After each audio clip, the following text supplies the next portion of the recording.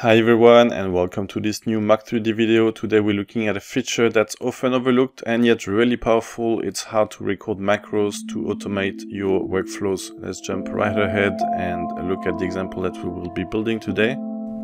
So all the files for this tutorial are available and you can download them at the link below.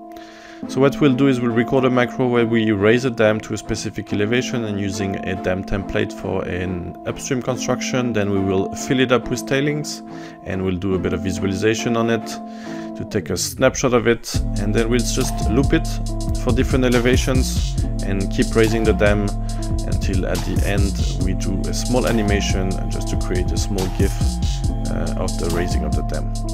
Here we go. Okay, so how did we get there? Our starting point will be in this folder called 105 that we can set up as a starting working directory, and we've got a startup dam that we've raised to 105 and it's already been filled with tailings, and we'll go ahead and start do the recording. So macros is really a simple way of recording a series of actions that you will do in Mac 3D, and it will automatically generate a Python script. So make sure that you have 105 as your working directory, and then we'll start recording all of our actions. So first action, we will do a new deposition run. This will create a new folder. We will call it 110. That will be our raise elevation. Next step, we will raise the dam to 110 meters. So make sure that you put the raise at 110 meters and you take your grid from the last deposition run, which is from 105. And we will make sure to generate discharge points. Once we raise the dam, we will do a deposition run. We'll use a single stream deposition, fixed pond volume as drawn. Make sure to pick up your grid from the dam that you just raised at the discharge points that have been automatically generated. And then for the pond, we'll use a pond of 200,000 cubic meters. Maximum containment elevation at 110 meters, which is our raise, and then we don't know what elevation. We'll use 105 for the pond and it will automatically search for what is the correct elevation to make the 200,000 cubic meters. Once we're done with the deposition run, we can just clear the graphics and stop the recording of the macro. So a Python script has been generated and it contains all the commands that we have recorded. We really recommend that you use a text editor or an IDE that does syntax highlighting. It's a lot easier to read your script. So as you can see, the script contains all the commands together with the inputs for each of the commands. And so the steps that we'll do now is we will create a loop so that we can actually iterate for different elevations. So we'll create a list of elevations from 110 to 120 meters, and we'll create a loop. So the loop will be for each elevation that we have within our list of elevations, and we'll take all the commands and just indent them so that it is part of the loop, and then we'll change each of the values. So when we create a new folder, we will use this variable elevation to actually create this new folder. Then we're raising the dam, we will raise the dam using the same variable of elevation. We also need to choose the grid from the previous deposition run.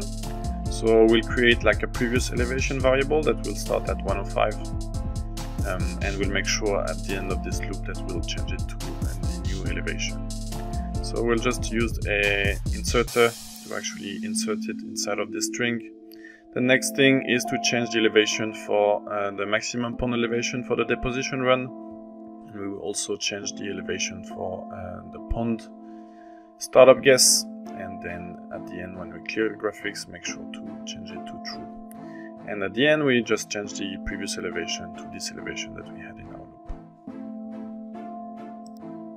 So now to run your script, make sure that 105 is your working directory and just drag and drop your Python script inside of your graphical panel and it will start running. We'll just fast forward it and that's it, the model is run. So now we will set our demo scripting folder as our working directory and we will load all our output grids. We'll do a cross section across the dam. And this is just a way of checking that the script did what we intended it to do. So let's plot the cross section and we can see that we did the deposition correctly according to the upstream deposition. Now we might want to add additional commands to that script. So what we can do is we can just record an additional command. So we'll go back to the folder that we had earlier on and record a new script. This one will be called script edition, and we'll start by editing the texture. So to edit the texture, we'll select the image that we want to edit, which is from the previous raise, and we'll create a new image. We'll give it a name, and we'll use the footprint of the dam that we've raised. Additionally, we'll use the tailings outline from the deposition run that we just did. And it will create a new image that will drape on top of our grid. And then we'll select a different view and we'll just save an image for that. And once we're happy with those, we'll just press stop and stop the recording of the macro. So now we can copy paste this new script that we've recorded, and we'll copy it in the original script, staging dam, and just like copy it at the end of your loop, and we'll just make sure to indent it so that it is part of the loop. And now same thing again, we'll just edit it so that we can actually have the elevations to be represented inside of our script for each of the loops.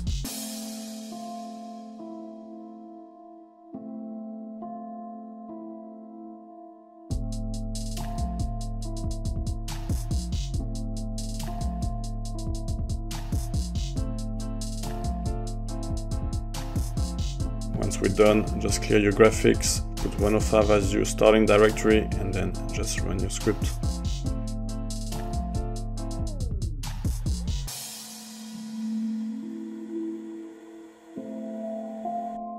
And that's it for recording macros. You can go ahead and add an animation at the end from the images that you saved using create animation from images.